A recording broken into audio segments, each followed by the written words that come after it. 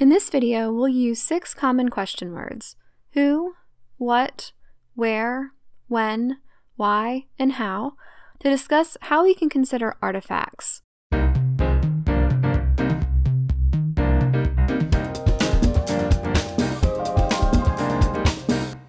For our purposes, artifacts are things we can think critically about and analyze, such as news articles, speeches, social media posts, and even entertainment like TV shows, movies, and music.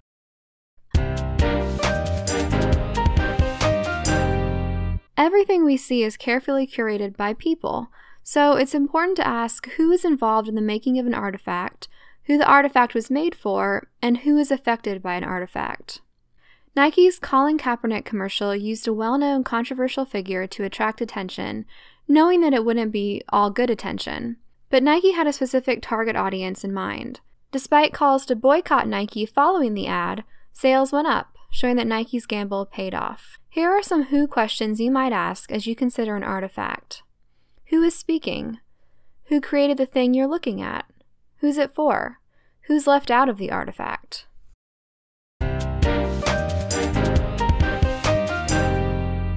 What is important in understanding the artifact you're looking at and its basic point or argument. When you know what type of artifact something is, it's easier to know what it's trying to do. If you're reading a news report that's intended to inform, it's important to understand the basic facts presented. If you're looking at an advertisement created to sell something, it's important to recognize that intention affects how information is presented. Knowing the type of artifact will influence how you engage with and analyze that artifact. Here are some what questions you might ask as you consider an artifact. What kind of artifact are you looking at? What do you know about this type of artifact? What do you expect from the artifact?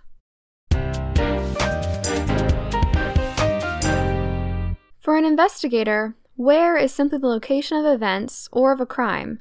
For our purposes, where can be a little different and will also depend on what type of artifact you're looking at. Where can also mean where you encountered an advertisement, which can tell you what potential market the company is investing in. If you're analyzing a speech or public address, where would mean where the speech was given, both the physical location and at what event, because some politicians will adjust content or their accent to appeal to different audiences. For instance, instead of first appearing as a TV commercial, Colin Kaepernick's Nike ad was first referenced on the player's Twitter instead of the company's Twitter, which shows that Kaepernick supporters were a key audience of the campaign. Here are some where questions you might ask as you consider an artifact.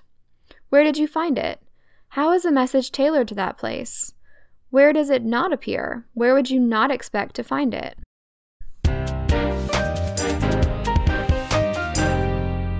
Knowing when an artifact was created or when an artifact appeared makes it possible for you to understand the larger context of the artifact. Nike's Colin Kaepernick ad is a product of the larger context of the player's police brutality protests, and a full analysis of the ad requires knowledge of that context.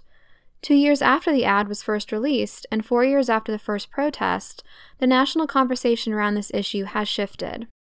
Here are some when questions you might ask as you consider an artifact. When was this artifact created? What was happening around that time that might add helpful and important context?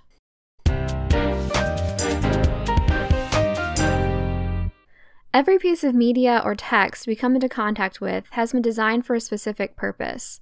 Even a friend's funny text is designed to make you laugh. Understanding what an artifact is trying to convince you to do or believe is essential.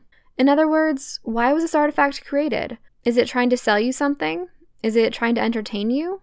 Convince you to vote for a certain candidate or support a specific issue?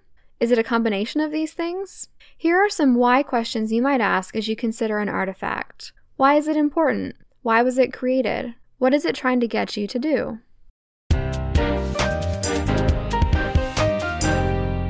Once you understand why an artifact exists, you can consider how it's accomplishing that goal and if it's effective. The creator of a given artifact could convey the same facts or details in a variety of ways, like using different images or music to accomplish different things. For example, the ASPCA commercial that shows injured animals with a sad ballad playing over it is designed to get you emotional about the situation and convince you to donate. Similarly, an article that provides a list of citations and charts or graphs of data is trying to inspire confidence in the truthfulness of the story, regardless of whether it's actually credible. Here are some how questions you might ask as you consider an artifact. How does it make you feel? How effective is the appeal to the audience? Which stylistic choices might have been made to influence the audience? Anytime you encounter an artifact, you can use these strategies to determine its trustworthiness and consider how it was designed.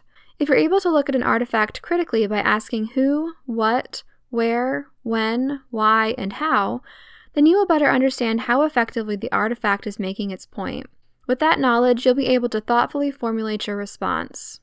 It may be tempting to limit these skills to academic contexts, but you can keep them in mind as you watch television and movies, listen to music, scroll through social media, read the news, or talk with people in your daily life.